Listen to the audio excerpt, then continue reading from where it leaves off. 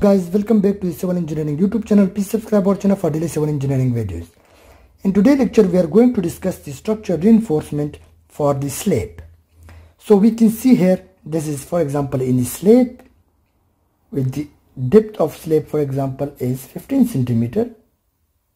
This may vary depending on the design of the slab, and this is here a wall on which the slab is supported, and here this is for example a beam in which the other end of the slab is supported. So the slab is supported on two structure members, one is wall and one is beam, and we want to discuss here the structure reinforcement for this slab. So here we can see the longitudinal or the main reinforcement.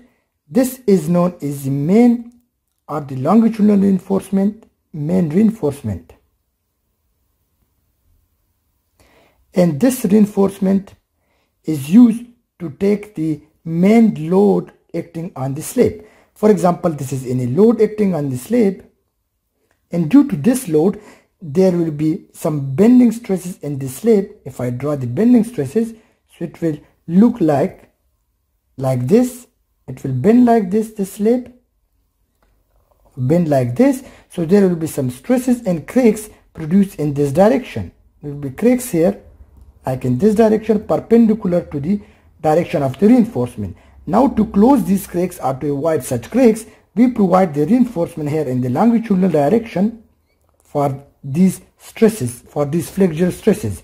So this is known as the main reinforcement or the longitudinal reinforcement, because they are provided along the longitudinal direction of the slab.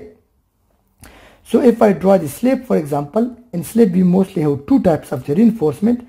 For example, this one is my main reinforcement or the longitudinal reinforcement. So here I represent this one. These are the main or the longitudinal reinforcement for taking the load.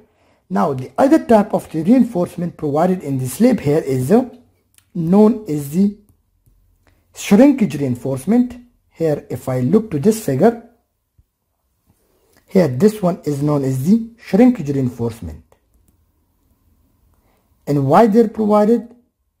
They are not provided for taking the load, but they are provided in order to take the shrinkage stresses or the stresses due to the temperature change. For example, sometimes the temperature increases and then decreases. So what happens? There are some stresses created due to the temperature change.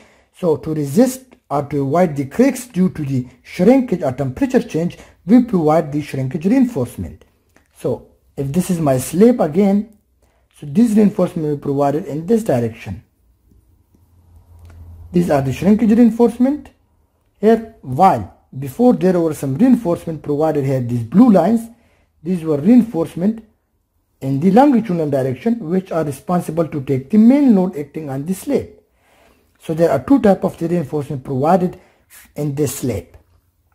Now we also have other type of reinforcement here. We see here in this case where it is the top of the slab, there is the negative bending moment. For example, this beam will bend like this. This bending moment diagram will look like this here also. So what we see here, there are some negative bending moment here at this support. For this we have to provide the reinforcement at the top of the section, because we always provide reinforcement where we have the tensile stresses or the bending stresses. So here, if this is the bending diagram for the slab, this one, so here we have bending stresses at the top of the beam. So to resist the bending stresses, we must have to provide the reinforcement. So again, we have the two types of the reinforcement. One is the main reinforcement. Here this one is the main reinforcement for taking the load, and also again for the shrinkage or temperature change, we provide the shrinkage reinforcement, a temperature reinforcement. Similarly as well here in this portion of the beam, this one is the main reinforcement or the longitudinal reinforcement for taking the load, and here these are the temperature reinforcement or the shrinkage reinforcement to take the shrinkage or the temperature stresses. So this is one design. Now this might be the one-way slab. In two-way slab we provide the main reinforcement in both the direction.